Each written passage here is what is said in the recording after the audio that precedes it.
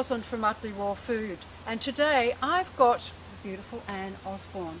And Anne, I'd love to invite you to share your story, because I think there's a lot of people out there interested in fruitarianism as a way of life. So could you share all your lovely thoughts and journeys and experiences?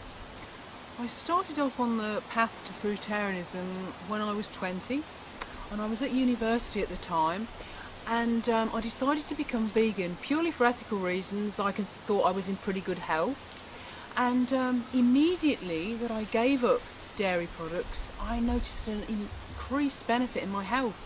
I wasn't expecting it at all. It was amazing that suddenly I wasn't wheezing and I wasn't puffing as I climbed the big hill up to university every day. And that really got me thinking that there was a big connection between what we put in our bodies and how we feel. And so from that moment on, I was interested to research about and try different types of vegan diet. And I tried Anne Wigmore's sprouts and wheatgrass diet, I tried cooked macrobiotic diet, and I tried a cooked whole food vegan diet. But while they worked to a certain extent, none of them worked that well that I stuck at them for more than a couple of years. And then when I was 24, I was in my hometown of Leicester, which is in England, and I went to a talk on fruitarianism by a local chap called David Shelley.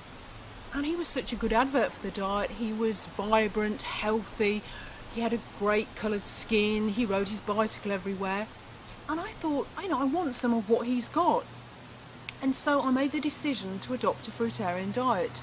Personally, I chose to do a transitional diet because I was pregnant at the time with my elder boy.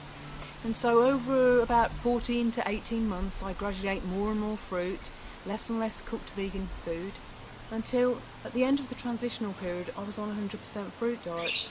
And I've never looked back, really. I've had such good health on the diet, it makes me feel great, that I wouldn't want to go back to anything else. So for me, it's the diet that I've stuck with it, and it's stuck with me for 20 years now. And it works for me on many levels. It works for me on an ethical level because it involves minimal killing. It works on an environmental level because eating tree crops is one of the best ways to oxygenate the planet and remove pollutants from the air. And it works on a spiritual level as well, because there's a certain tuning in to the universe and all the life forms around us, not just the animals but the plants too. And of course the health aspects there, as well as the ethical and the environmental reasons. So it's a diet, it has to be feasible, it has to work. If your diet's ethical, if it fits in with your environmental views, but if it's not a diet that's going to give you good health, then it's not practical. So it's got to tick all those boxes, and for me the fruitarian diet does, it ticks all the boxes.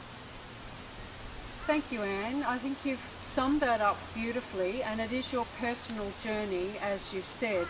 And I think you've put a lot of information in your book, because for anybody wanting to know a little bit more about fruitarianism, Anne has put this beautiful book together, Fruitarianism, A Path to Paradise, and it gives a lot of different information about that. So if you're wanting to know more, this is the book you need. So thank you, Anne. Thank you so much for sharing your journey on fruitarianism, The Path to Paradise.